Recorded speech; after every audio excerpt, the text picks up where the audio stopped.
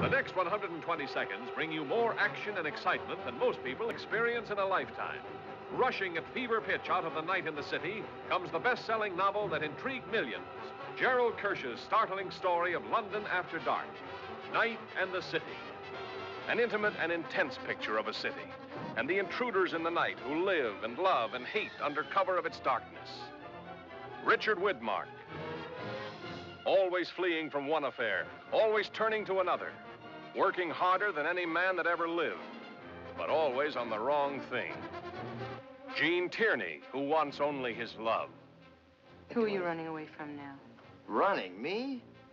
Now, you know me better than that. 3 days and 3 nights and not a word from you. Well, I've been very busy. For all I knew, you were lying in the gutter somewhere with a knife in your back. Googie Withers, who wants his kisses. Just think, Harry, think.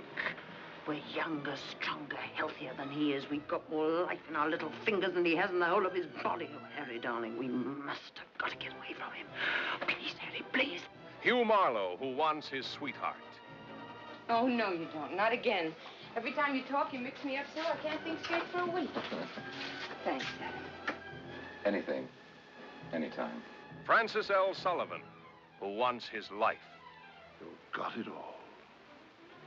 But you're a dead man, Harry Fabian. A dead man. Give it up! Give it up! Stop! Stop it! Stop! Fabian! Fabian, come out of there! You rat! You double-crosser! You Judas! Harry!